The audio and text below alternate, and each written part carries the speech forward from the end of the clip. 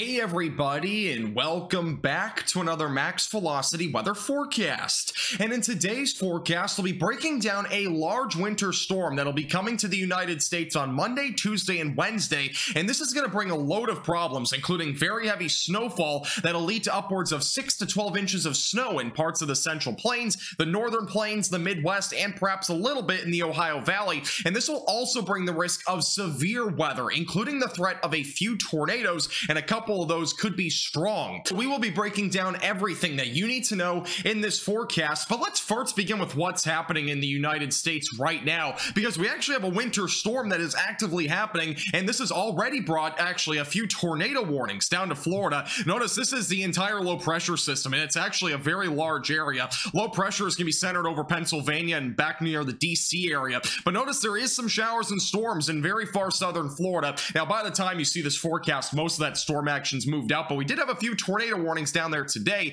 And again, this is not the winter storm that we're talking about that'll be impacting the United States on Monday, Tuesday, and Wednesday. In fact, this is a completely different one. The winter storm right now is bringing heavy snowfall, and as well as even it brought some ice to parts of Virginia, but a lot of heavy snow will be upcoming over the next 24 hours across New England, New York, even New Jersey, and back through Pennsylvania. If you want to know more about this winter storm and what impacts it'll bring tonight and tomorrow, make sure to watch my video from this morning that goes over this. Now, back further to the west, things are a little bit different. It's pretty dry overall across the Great Plains, few passing showers, but nothing too crazy, some cloud cover as well. There has actually been some snow in parts of the Midwest today. We actually saw a few inches of snow near Chicago, but back over to the west in the west coast of the United States, that is where our next storm is currently. And this is going to really grow in size very quickly. It's going to become a very large storm as it moves into the central and southern plains. And basically what it's going to do is explode in intensity, bring showers and storms to much of the southern plains and the southeast, and it'll also bring the winter storm threat for the central and northern plains, the Midwest, and maybe even parts of the Ohio Valley. So again, we're going to break down every detail that you need to know about this particular storm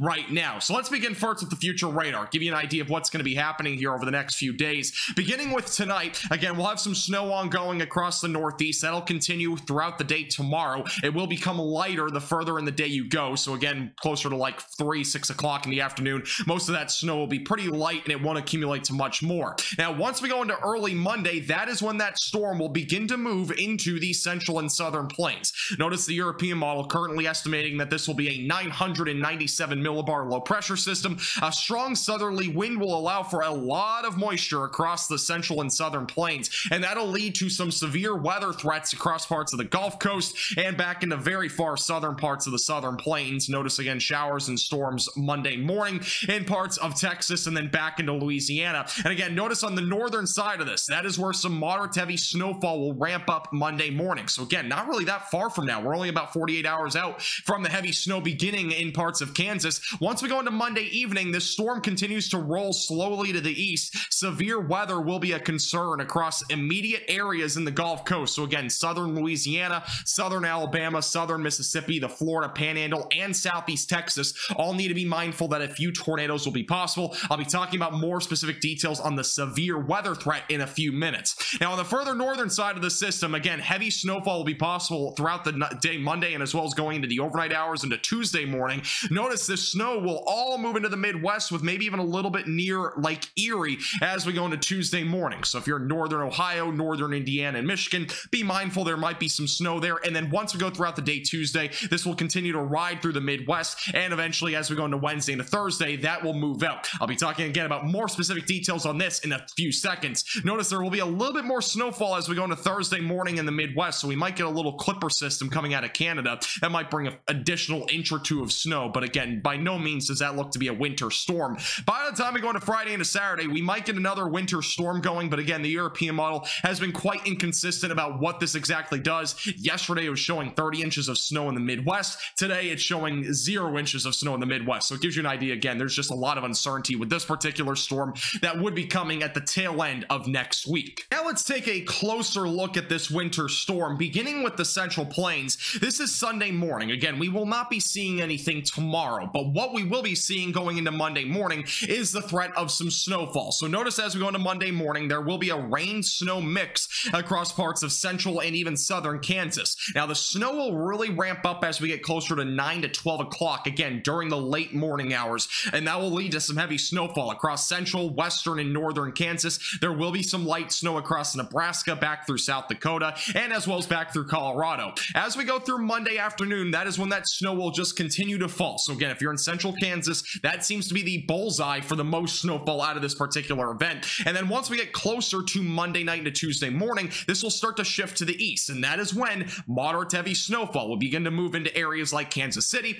back through northwest Missouri, and as well as parts of Iowa. And once we go throughout Tuesday, that snow will continue to shift off to the east. We might even see some snow leak into northwest Arkansas and eastern Oklahoma, but overall accumulations will be very minimal in those areas. I'll be showing you the accumulation in just a second, but let's go to the Midwest now. The Midwest will be looking at some snow as well. So as we go into Monday night, that is when it'll begin. Again, we're not going to be seeing a full-blown winter storm Monday night. I think a lot of this will be light snow across Iowa, back through western Illinois, but overall, a lot of this will be a mixture of rain and snow. And one key thing in the Midwest that I think the European model is having trouble picking up on is that the temperatures right now are forecasted really throughout the entire day on Tuesday to be around 33 to 35 degrees across this entire area. Though it shows a lot of blue, that doesn't necessarily mean it will be all snowfall. And one key thing, unless it's very heavy snowfall, I think it's going to struggle to accumulate initially. I think a lot of the snow that we see in the first few hours, it'll fall, but on elevated surfaces, it should accumulate. But on the roadways and stuff, it will struggle because of the surface temperatures likely to be around 33 to 35 degrees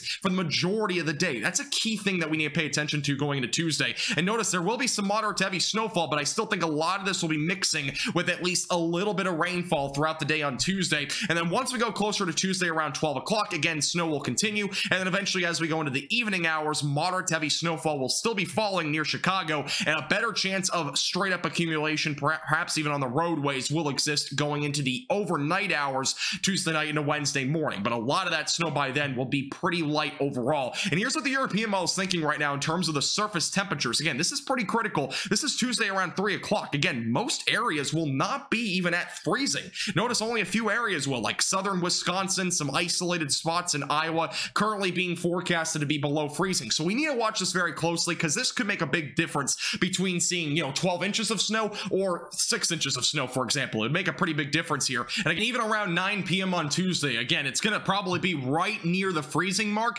but it's going to be very key to watch when we actually go to below freezing temperatures. Here's what the European model thinks in terms of seeing greater than 1 inch of snowfall in the central plains going to Monday night into Tuesday. Again, notice most areas around 100% chance in parts of Nebraska, Kansas, and Missouri. In terms of 4 inches of snowfall or greater, there's going to be a pretty small area, I think. It's going to be mostly southeast Nebraska and central and northern Kansas. So those would be the main areas to see that. In terms of total snowfall accumulation, again, right now, the European model indicating that a lot of areas will see between 4 to 8 inches of snow. I think that's a safe number to say at this point for western and northern Kansas. There might be a few isolated spots near 10 inches, but I don't think we'll get too close to a foot. Back over in northern Missouri and back through Illinois, again, those areas likely to get around 4 to 8 inches of snow as well. And the St. Louis area will probably be on the fringe there of seeing maybe 2 inches or 4 inches of snow. Here's what we're looking at in terms of the probabilities, again, of seeing greater than 4 inches of snowfall. European model, again, still thinking around 90% chance across much of the Midwest, even showing some areas at 100%. Again, it's just a prediction, but I do think this area overall is probably around 80 to 90%. I think that's a reasonable number. Again, it really just means we still have to watch the freezing temperatures. That'll be pretty critical there. In terms of the total snowfall, European model, again, showing 4 to 8 inches of snow in a widespread area across Missouri, Wisconsin, Iowa, and even into Illinois. Again, will we see 10 inches of snow? I think it's really going to be contingent on whether the temperatures do drop to below freezing quick enough. That'll be something to watch for. But on elevated surfaces, I think that's almost a guarantee that we'll at least see somewhere in the ballpark of 4 to 8 inches across much of the Midwest. Now let's talk a bit more about that severe weather potential as we go into Monday into Tuesday. Right now, there is a slight risk of severe weather right along the Gulf Coast for Monday, and Tuesday it shifts over to the east, including Florida, Georgia, South Carolina, North Carolina, and even southeast Alabama. Main concerns for Monday are damaging winds and a few tornadoes. A couple of those could be strong. And then as we go into Tuesday, damaging winds will be the main concern, with maybe a couple of tornadoes being possible. Low-level jet will be cranking. This is going to rotate supercells in the lower levels. So right along the Gulf Coast, low-level jet will get upwards of 50 to 60 knots, might even peak around 70 knots. So that'll really rotate these supercells